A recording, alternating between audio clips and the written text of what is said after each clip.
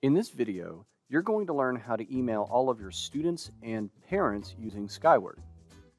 To get started, click on any of your gradebooks.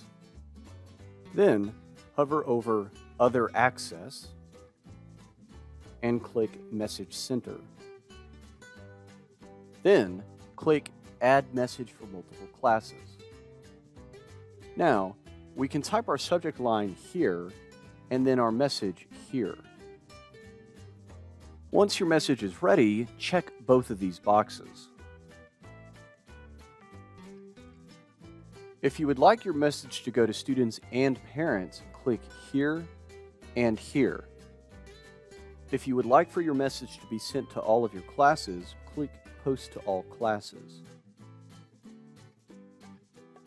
Finally, select the date and time you would like the email to send. If you'd like it to send immediately, set the time for a couple of minutes from now. If you'd like to schedule the email to send in the future, simply select the appropriate date and time. When you are ready to send or schedule your email, click Save. And there you have it. You now know how to send email to all of your students and parents in Skyward.